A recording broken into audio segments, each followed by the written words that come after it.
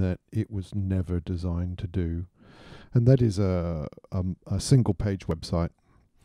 The fact that Google Web Designer exists in the first place is put up to banner ads, and banner ads are the scourge of the internet, but nonetheless it's a simple way of arcing together what is a bunch of absolutely positioned objects, animating them and giving them some life. But I'm repurposing Google Web Designer to provide at least the framework for building dynamic single-page websites. So you can create a new file in Google Web Designer and you can define it as a HTML file, and it will build what ostensibly is a complete website from HTML to /HTML. So you can drop objects onto the canvas, and the canvas is as I said, the body of a web page. But what you see here is the beginnings of a set of objects or a set of elements that are placed in position absolute, and that is relative to the top left-hand corner of the screen.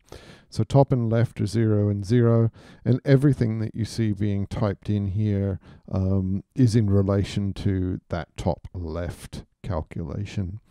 So the object is to create what are 4 web pages in a single web page, and that we have a set of events that will listen for changes or clicks and then make some changes to the document as a result.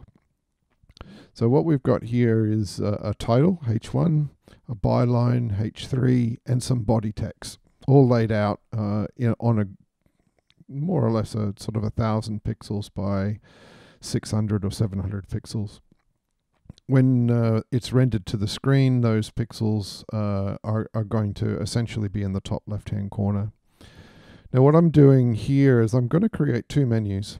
Create one menu for mobile view and another menu for desktop view.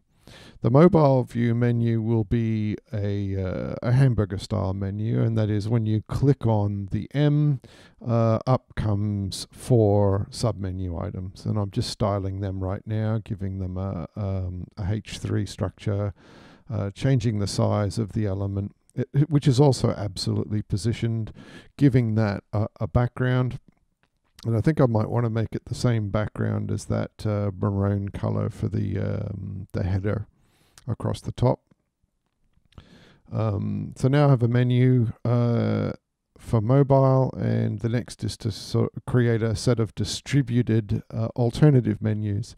So when we're using Google Web Designer on the initial development, we're creating objects for both desktop and mobile view.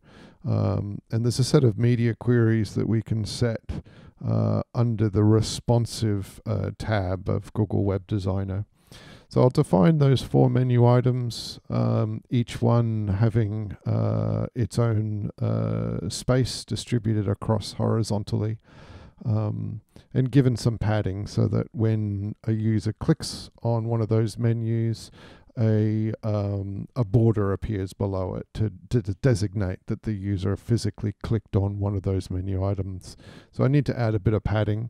Once I'm happy with that, I'll duplicate those 4 menus out, select all 4 of them, and then choose the distribute horizontally feature, which makes sure that the space between each one of those menus is even. You can see each menu is given the same name, and I'll resolve that later. But at this moment in time, I've created a new media rule, and I'm going to define the point at which mobile and desktop are sliced. And what I'm physically going to do is on the desktop view, I'm going to hide the hamburger menu with a visibility attribute, which is in the properties panel. So I change the visibility of the hamburger. I change the visibility of the drop down as well, just to make sure that in mobile view and desktop view we have 2 separate experiences or 2 separate user experiences. I also need to make sure that the headline and the byline and the body text also take up a different set of proportions. So in mobile view, they're obviously going to take a much more compressed view than they are in desktop. And you can preview and test and make sure that both menus will appear in exclusivity of each other. So that is, only one menu appears at any one time. So having done that, I'm changing the visibility of that drop-down menu also, because its initial state should be hidden whether we're in desktop or mobile. It's only when we click on the M, or a whole hamburger menu, I'm a bit lazy in not putting images in, that submenu should appear. What I'm doing now is I'm going to give each one of the things that are going to have events attached to them IDs. So essentially all of the visual elements are going to have exclusive IDs allocated to them. So I'm going to have a menu 1 to 4 for the desktop mode, and a menu 1 to 4 for the mobile view as well, and make sure that each is given a separate ID so that they don't get in the way of each other. The mobile menu, or the M button there, is a toggle, and it's going to either switch on or switch off the mobile sub menu. So all 4 menu items will appear when I click on the M. So visually speaking, what I can do is I can just set style changes when I click on certain things. So when I click on the M, I'm going to change the visibility of the submenu. I just got to check the ID there and copy that to clipboard, and make sure that that menu sub is the one that I'm using. So change the visibility to visible, and when I test that, it's only going to work one way, and that is it's only going to display. It won't undisplay. It won't remove itself. So essentially I'm going to have 5 events. That is 1 for the mobile menu to toggle it on and off, and 4 for each one of the menu items. Now what I'm doing here is I'm registering those events using the GUI, which in turn changes the code in the back. And we will go to code view very shortly, but in the first instance we'll just get the events registered, and then we'll modify those events in code to do more than just change the border bottom property that I'm putting on each one of the menu items. Solid 3 pix yellow. So every time I click on something, and when I go to preview, a menu goes on, but menu does not come off, okay? And underline appears and never disappears. So I have a bit of a problem. I need to resolve that, and the only way I'm going to do that is going to code. So you can see 1, 2, 3, 4 events have been registered, 5 events. So there's a menu click, a main click event, a menu 1 to menu 4 click event. Now here I'm adding an if statement. So that if statement's going to ask a question about the style characteristics of the menu, because if the menu is already visible, so the mobile sub menu is already visible, then it should be hidden. But if it's hidden, then it should be visible. So it's technically a toggle. So I'm writing an if statement to deal with the toggle characteristics of that particular menu item. So mobile sub. So essentially I've added code to switch on and off. Now what I'm going to do here is whenever a user clicks on a menu, it's got to change the border to 0 for every other menu except the menu that was clicked.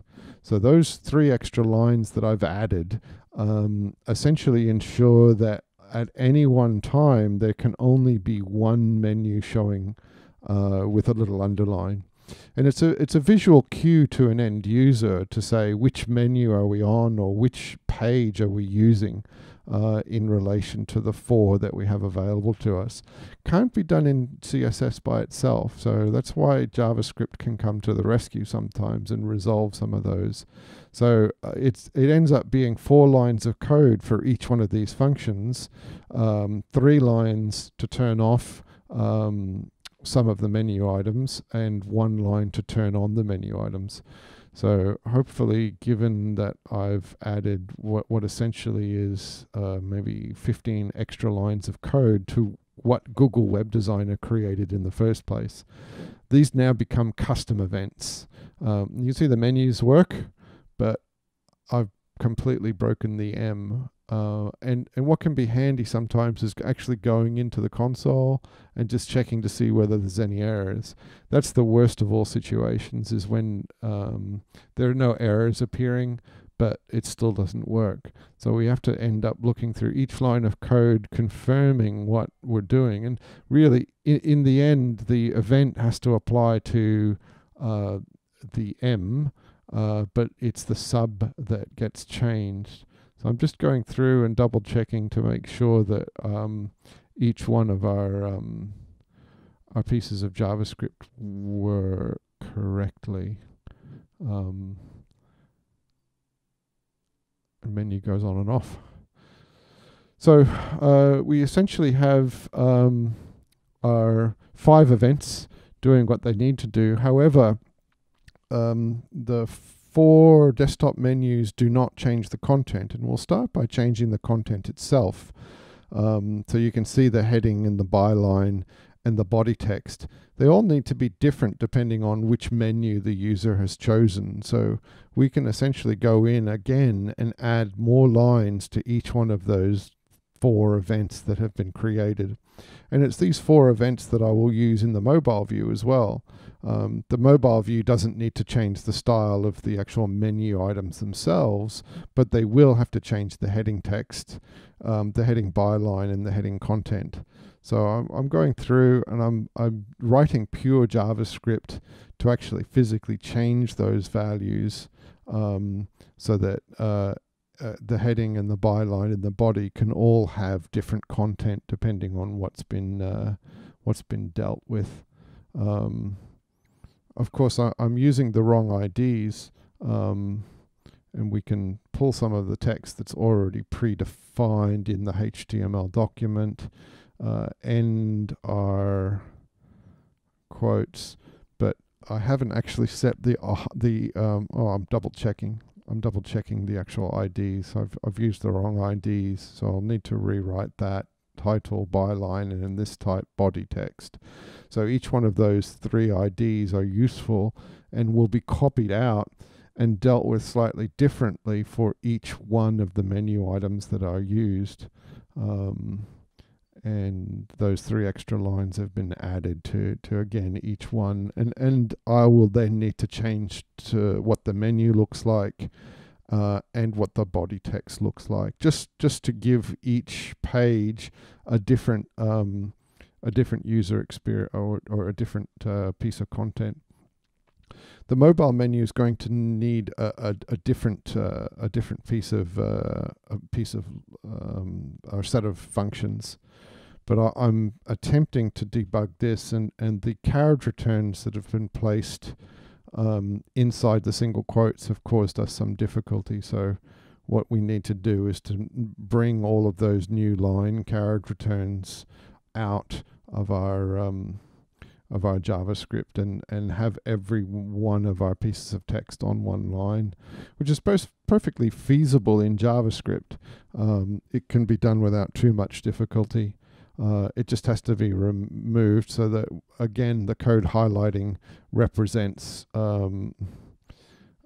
things that have been placed in quotes as opposed to things that are being parsed by the interpreter incorrectly. So I'm bringing everything up onto one line, and you can see all the red text gives me certainty that the JavaScript interpreter will not be looking at things that are in quotes. So now when I click on different pieces of content, you can see menu 1 to 4 content and the byline are changing. The body text is the same. I've been a bit lazy. What I've now forgotten to do is to sort of add different events to each one of the mobile versions of the menu system. So I might go ahead and do that now, which involves going and editing the HTML. And you'll see a bit of a faux pas on the part of Google Web Designer using what could be considered very bad HTML form, and that's the BR or the break lines. So the Google Web Designers allowed the polluting of view-related items inside HTML that should be CSS. But look, I'm just as guilty for putting content in JavaScript, which in itself is also a faux pas. Doing that inner HTML couldn't be considered a particularly good practice. But what I'm doing here is I'm going to put each one of the menu items in a paragraph tag, which is far more acceptable from a HTML perspective. But each one of those will or should have an event attached to them. So an on-click event is going to alert the JavaScript interpreter to fire a function. And you can see here that what Google Web Design has done is decided to create anonymous functions and assign them to what could be considered variables. The problem I have, I think, is that I may have to create what are separate functions that don't touch the desktop menu system, but nonetheless still use the content swapping feature. And you can see here that I'm failing miserably in just allocating that anonymous function. So, and no errors appearing in the JavaScript console, which is, of course, any developer's worst nightmare. It's far nicer to actually have errors that one can debug ahead of no errors whatsoever. So what I'm going to do is I'm going to rename these functions, take the GWD out, rename 4 brand new functions, and then copy the 4 existing functions that Google Web Designer instantiated and make them useful for the mobile view. So still nothing, of course, but what I'm getting now is an error proving that the 4 functions don't exist and I need to include them. So I'm going to take holus bolus, the 4 existing functions, copy them out, make some new space, paste them in, and change the function names. So I'll take the GWD out and get rid of the anonymous function references, and then copy that. Well, remove those 4 extra lines that are desktop related, but copy out the function name, change the number. Yeah, so it's robotic now. We're just going ahead and changing values, getting rid of the desktop version, changing values, getting rid of the desktop version. And now we have our 4 separate functions that do just the content swapping or the content changing. And